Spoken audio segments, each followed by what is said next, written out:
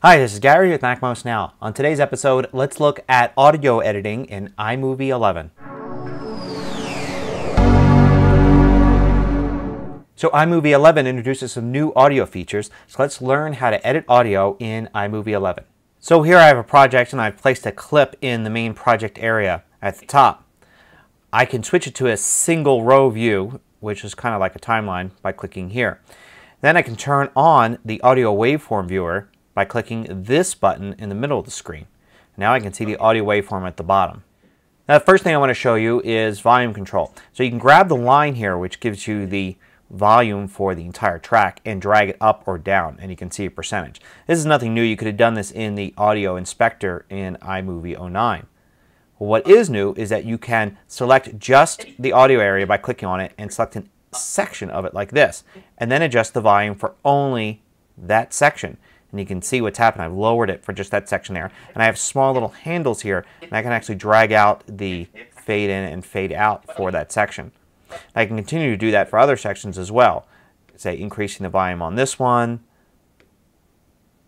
say decreasing the volume here, and I can also grab the line here, selecting the entire movie clip, and drag it up and down. You can see it changes the non-specialized areas. These stay the same while the overall volume for the rest of the track will change. And I can reselect any one of these sections here, change its handles, even change the area of the volume change. Now, as before, I could also detach the audio by selecting Clip, Detach Audio. I can mute the entire clip, and I can remove all the volume adjustments that I've made, just like that.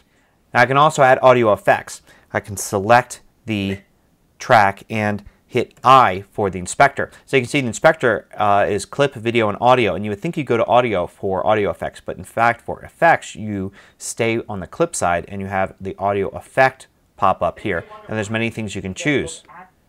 Just some basic stuff here for some special effects that you could play with.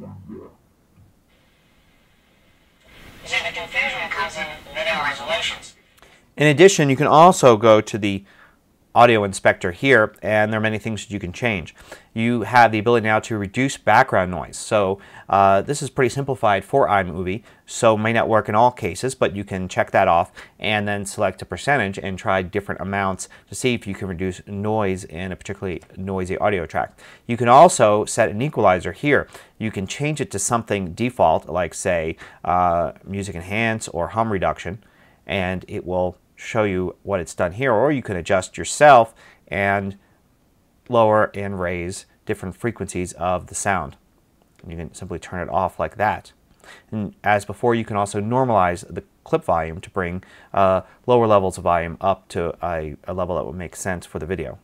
Now, as before, you can have multiple layers of audio. So for instance, I can have this bit of audio that's attached to the video itself, and I can bring in extra bits here and add them either to the entire project or to just this track here. And you can see it's placed it there below, and I can do adjustments there as well. And I can continue to place extra pieces of audio like that. And you can see it places them on top of each other, and I can adjust the volume controls there, and in addition to that, adjust specific pieces of it here.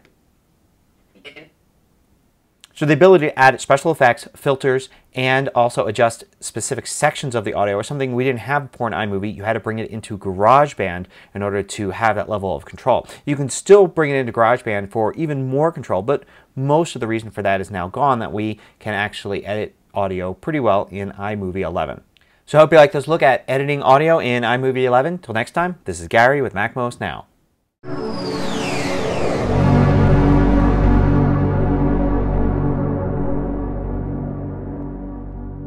Want more videos? Just go to the MacMost.com website, click on the videos link at the top, and then you could browse all of the Mac, iPhone, and iPad videos by category.